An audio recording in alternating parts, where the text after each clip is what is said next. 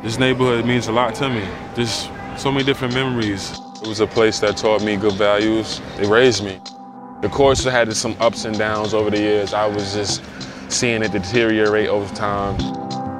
Project Backboard's mission is to make sure that all communities have a safe and inviting place to play outdoor basketball.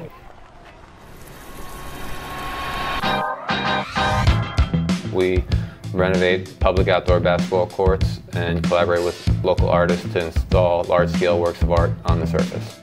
It's always fun for us to work with a company like Scotch Painter's Tape that understands the sort of work we're doing and actually makes products that we can use and have used. It's important to have nice, clean lines. It's important to be able to do something once and have it be perfect. I want people to feel a sense of energy, a sense of joy. We had some kids come by and one of the young girls said, "I can see color from my window now, I'm so excited." When you put effort and care into something, children recognize that.